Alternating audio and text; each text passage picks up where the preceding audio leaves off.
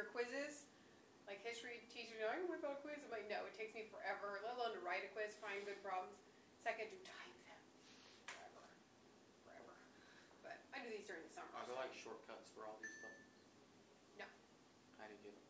I mean, there's symbols, so I have to put in it'll show up if I want a power.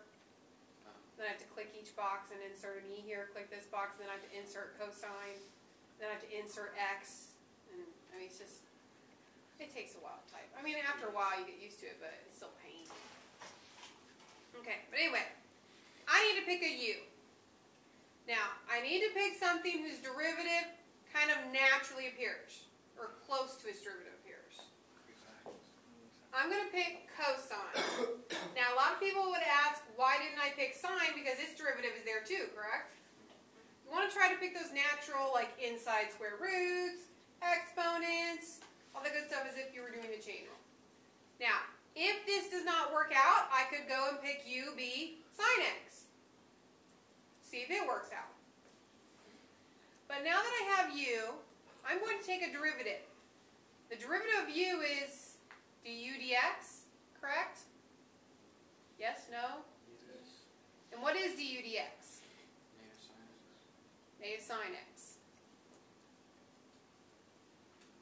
You with me so far? That is a derivative. But let's get du by itself. So multiply both sides by dx.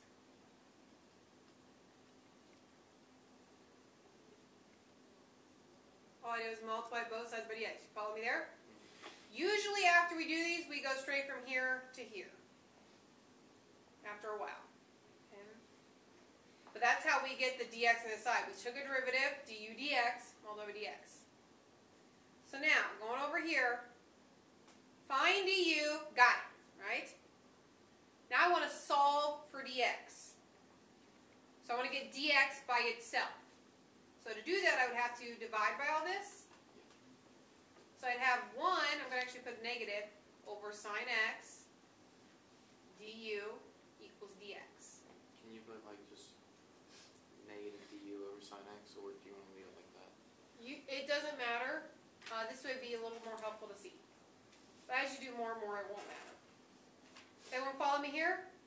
Do not change that to cosecant. It's not going to help you at all. In fact, it will stop you. Okay, so I've got that down. I found du, I solved for dx. Now I want to plug in for dx, and I should probably put and u. That might be given, but you may want to add that. So back to my integral.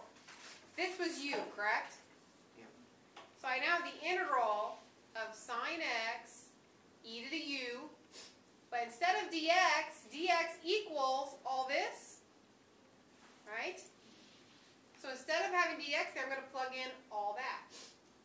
Negative 1 over sine x du. There's no more dx, I plugged in for it. Follow that?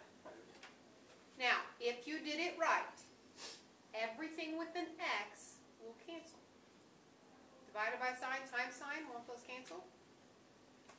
So now the integral, negative e to the u du. Now, isn't that a whole lot easier to do an antiderivative of? So let's do that. So the antiderivative of negative e to the u is negative e to the u plus c. Last thing I need to plug u back in. So I get negative e, u is cosine, plus c. Are we going to have these like at a point?